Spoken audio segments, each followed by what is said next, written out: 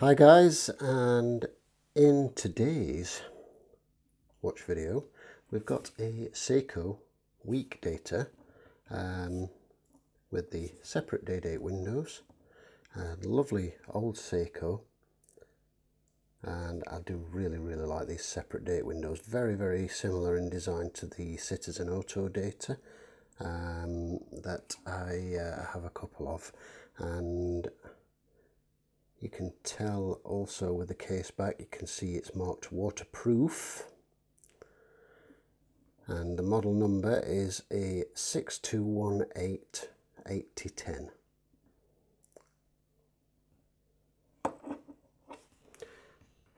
So let's get this opened up.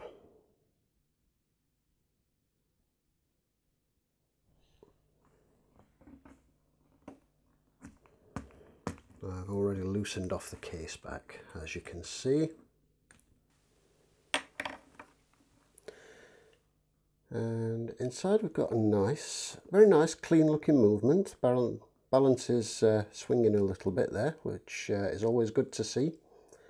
And the oscillating weight is swinging freely as well. Evidence of brassing on the edge of the bridges, which is not at all uncommon with vintage Seiko, and is typically down to a worn bearing here. That one doesn't actually look too bad, but there is somewhere, there's a little bit of wiggle there, as you can see. But I've certainly seen worse, and as I say, that's evidenced by the little bits of brassing around the edges of the bridges down here. And we have here the tiniest crown I've ever seen on any watch, and Seiko's, a lot of the Seiko 5s have very small crowns. You'll note also it has a hacking function as well. You pull the crown out and it hacks and stops the seconds, and obviously there's wasn't a great deal of power wound into that, but you can see it's swinging just there. Pull the crown out and it stops, push it back in and it will swing again.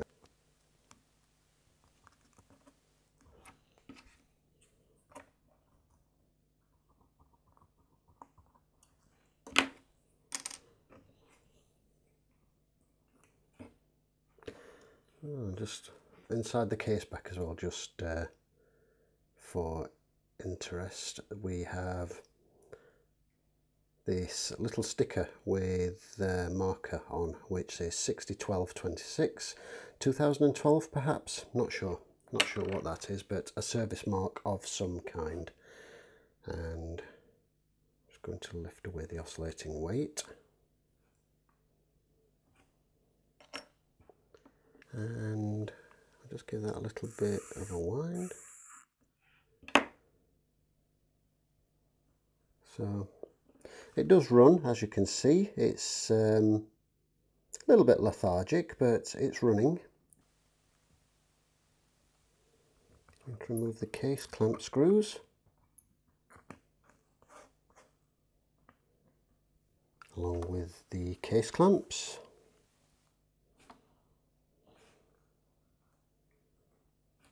To get this gasket out, because I don't want to smear silicone grease all over everything, and there does appear to be a bit of silicone grease. That's actually not in too bad a condition.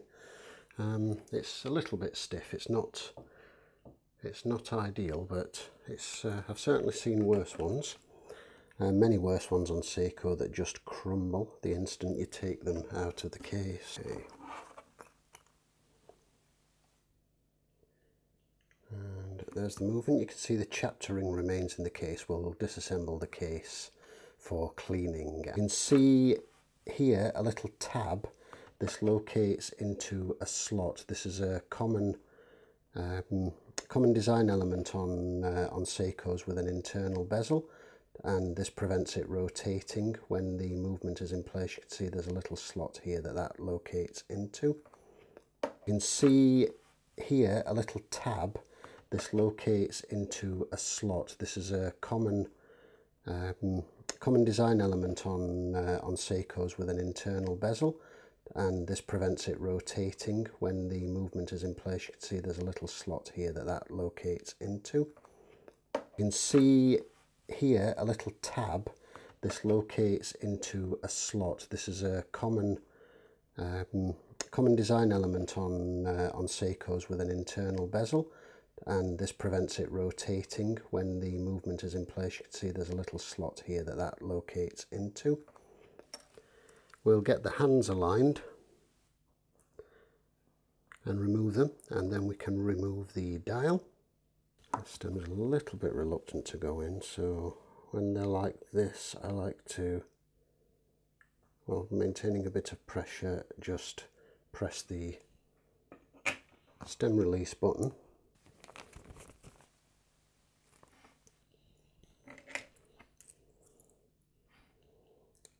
So the bag over there to protect the dial, while we slip the hand levers underneath and tease off the hands.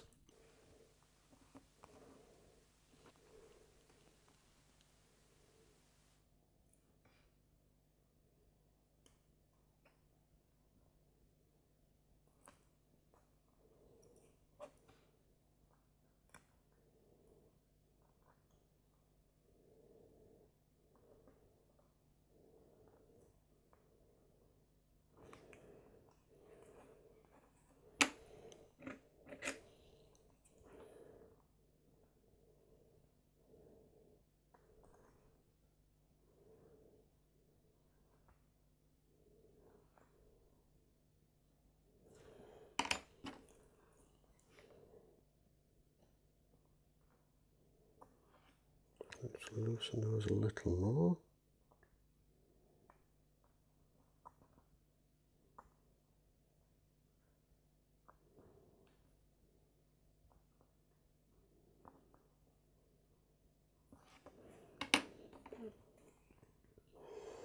And I'm just using one of my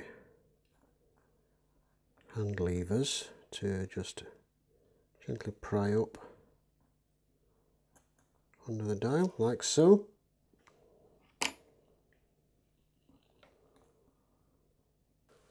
And underneath the dial we've got an interesting little spacer ring. You can see it has two tabs here and here, which correspond to these cutouts here and here, where the dial foot is up here, and likewise over here. So that will obviously only fit back on in one correct orientation, which is good. So pop those safely aside with the hands.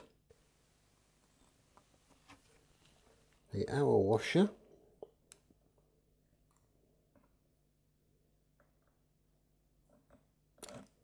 or the dial washer rather, and then the day wheel, which simply lifts away like so. You can see here already that the jewel count has clearly been artificially increased by use of these cap jewels. These might even be, I think these are actually blind jewels, as in essentially additional fake unnecessary jewels, as it were. These don't look to actually serve any purpose other than to increase the jewel count. I'll find a movement holder, get some finger cuts, and we will start the disassembly proper. And what I'm going to do first of all is remove the balance and the automatic works before I start on the keyless works, which is something I typically do with any automatic watch. Get the automatic works out of the way first. The auto winding bridge is held with 3 screws.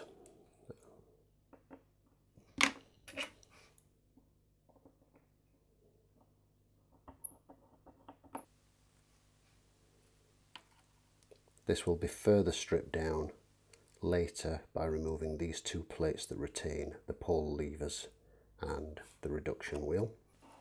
Check for any residual power in the mainspring.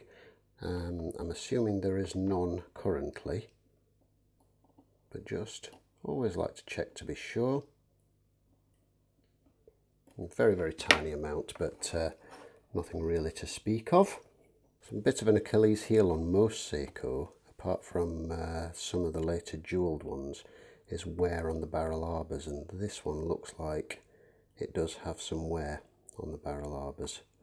I don't know how clearly this will be coming across on here, but hopefully you can see that there.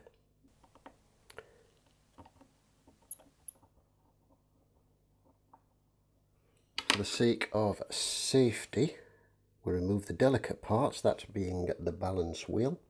And what I'm going to do just here is lifting the balance cock and using an oiler is just tease the pivot out of its hole like so, which will allow me to lift away the balance.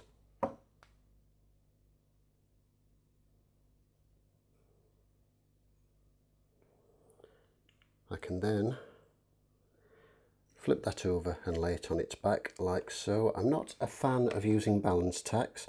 I know they're fine in my head. They're used by hundreds and hundreds of people.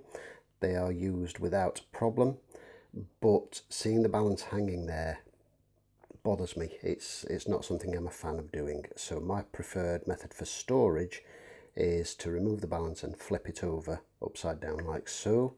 I will use a balance tack if I have to adjust a collet on the balance, for example. Day wheel jumper spring, which is retained by a single screw, which is shouldered. Hopefully you can see that. This should then just lift clear off the pivot, I am assuming.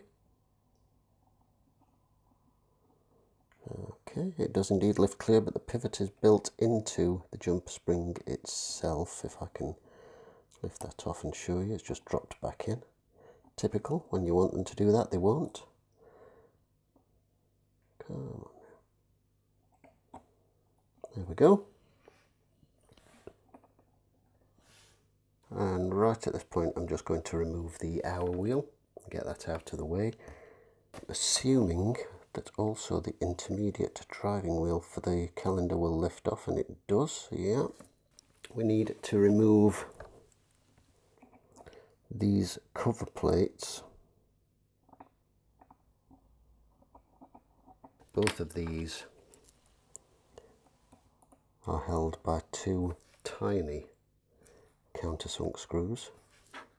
Looking at the design of this is obviously designed in such a manner that this little shepherd's crook spring slides into this slot after this wheel is fitted and doesn't have to be fitted before. And we have another shepherd's crook spring just down here for the day wheel jumper, for the calendar wheel jumper. And that one's not bad, it's got a nice deep recess for it to sit into when it's refitted. And the calendar wheel jumper spring slides off of its post here. Similarly, two very tiny countersunk screws, one of which did not want to leave the screwdriver.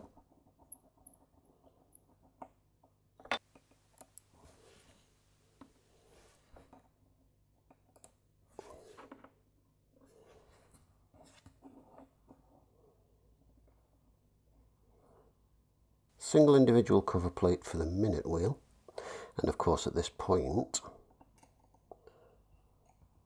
the calendar wheel can be removed. I'm going to remove the cover plate for the minute wheel.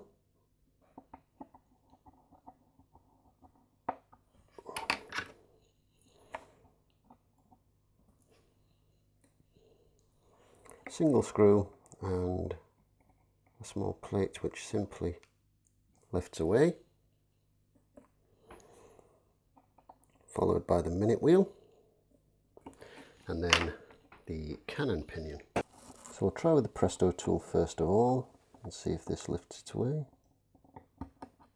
And it does very nicely indeed.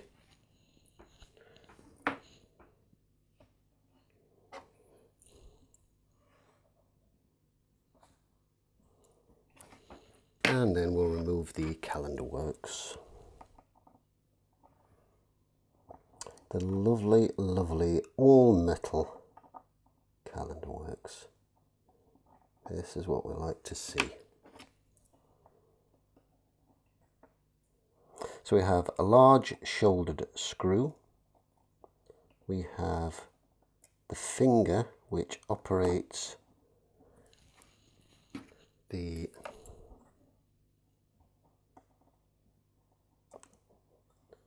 date, the day wheel driver, and some sticky oil. That's why that didn't want to separate. That's actually quite sticky with oil. And then underneath here we have got quite a unique driving star with a pin driven into it. So let's try and get that up here so you can actually see that.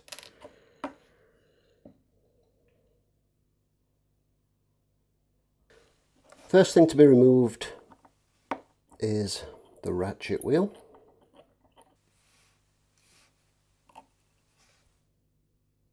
Which is a dished ratchet wheel, as you can see there.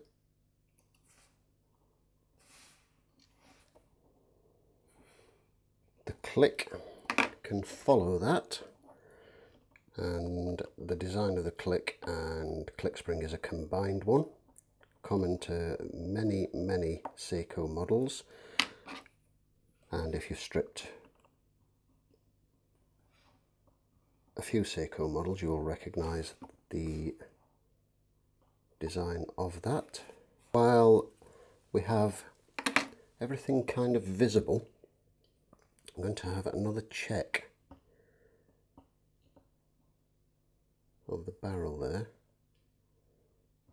I don't know, again, it's doing this in such a way that it's visible to you is quite tricky, but if you screw in a piece of pegwood there, you can actually give that a little bit of a wiggle and check for end play by moving it up and down. While I have access, I'm just going to go ahead and check the end play of the fourth wheel there. You can see the hack for the hacking mechanism just here. And I'm also going to check the third wheel. That seems okay. And the escape wheel after I've removed the pallets.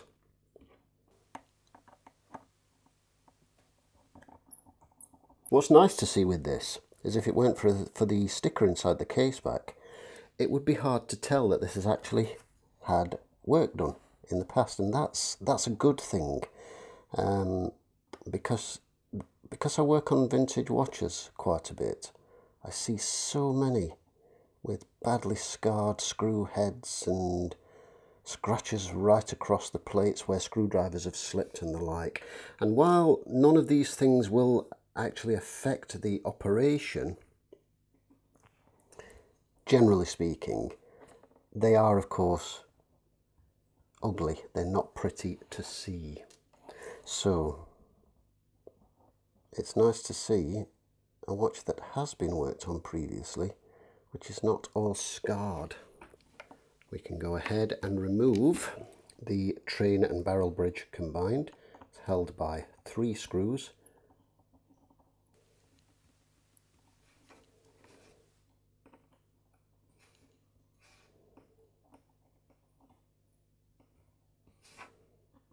There we go.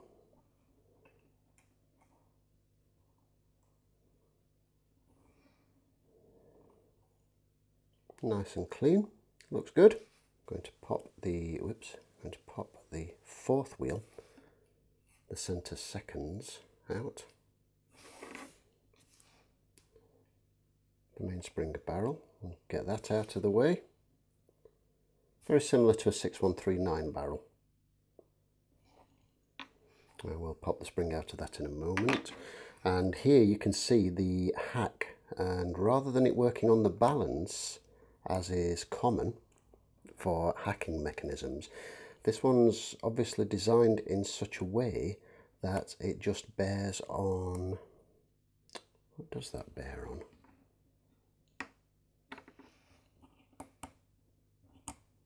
Onto the fourth wheel, there we go, yeah.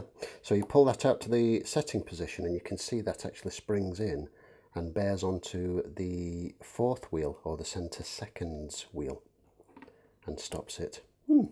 Nice, nice and simple, but clever, and certainly does the job. So I'm going to go ahead and remove this.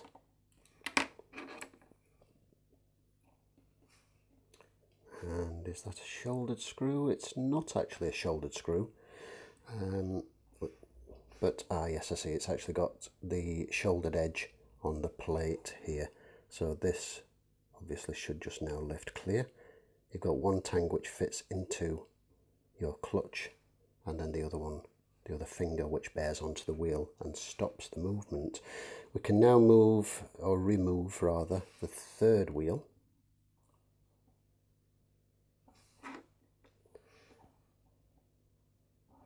And the escape wheel.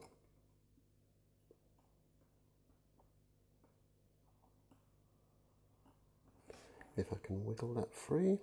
I'm trying to do that on the, so you can see on the camera. There we go.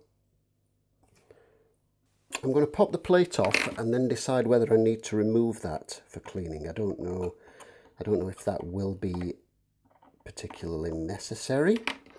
We shall find that out shortly. So a single screw holds the second wheel bridge. That pops off and flips over like so.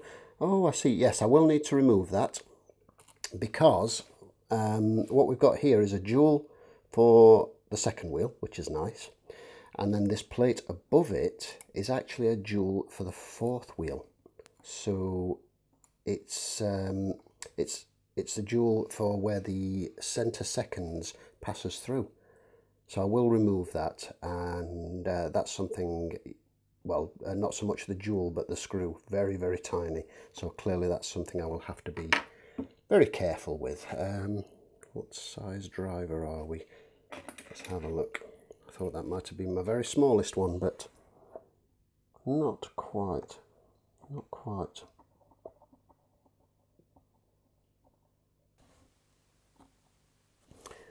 And lift that clear.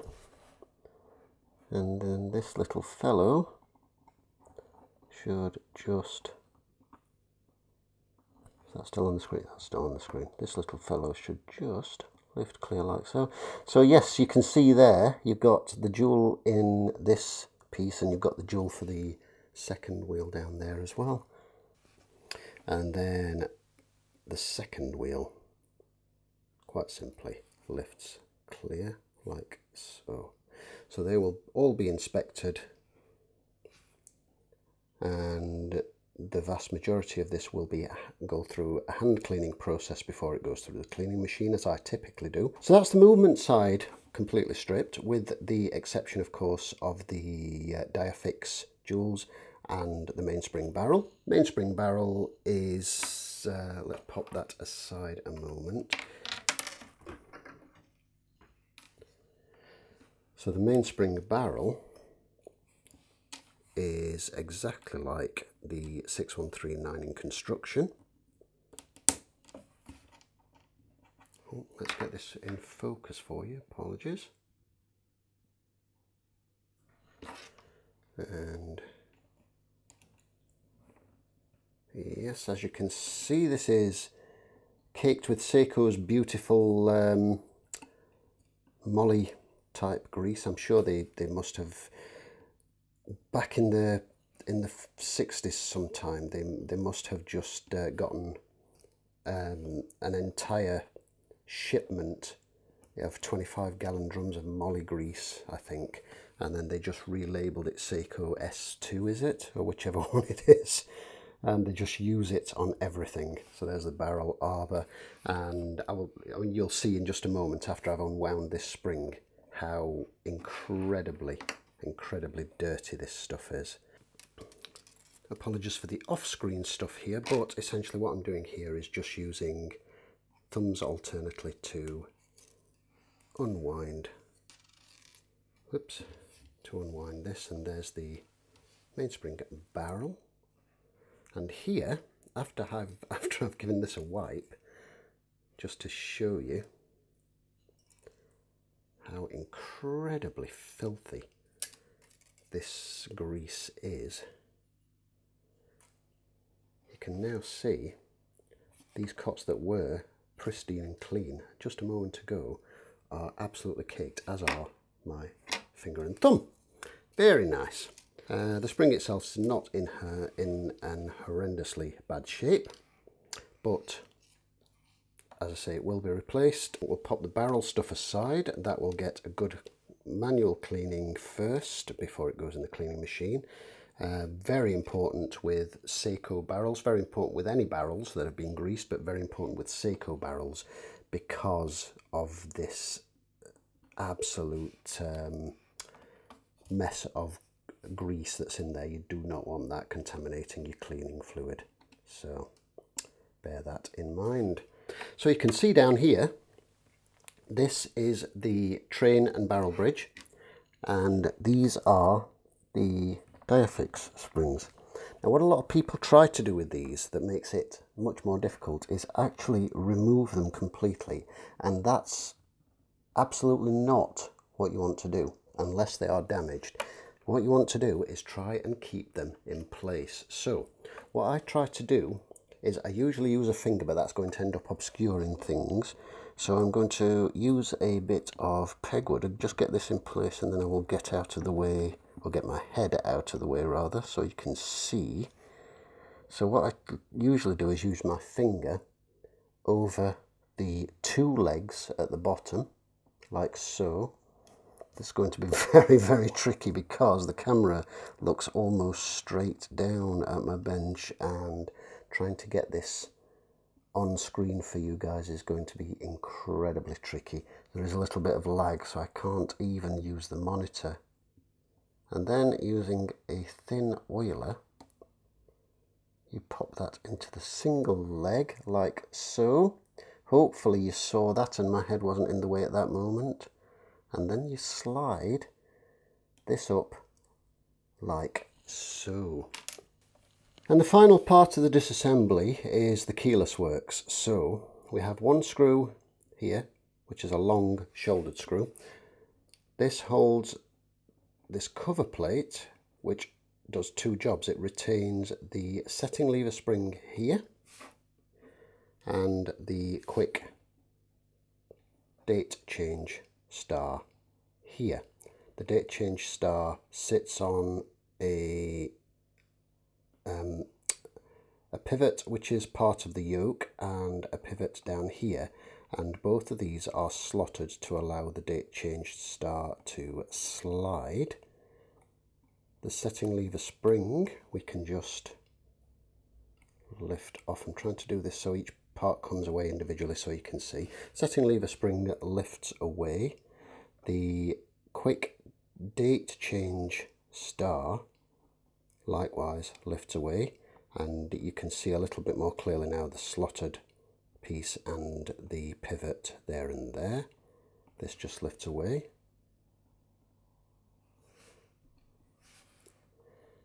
And apologies, I should have said there, the driving star, this is riveted together.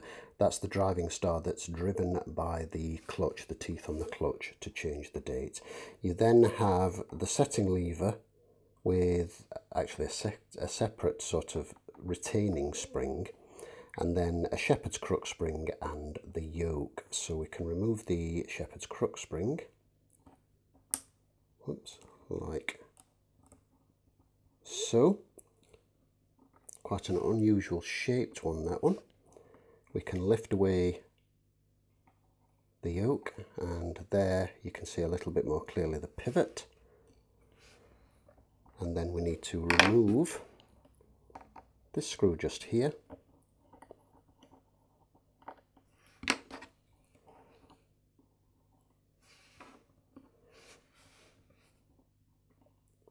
This retaining spring, which is forked at the tip to go around the little pivot, the setting lever,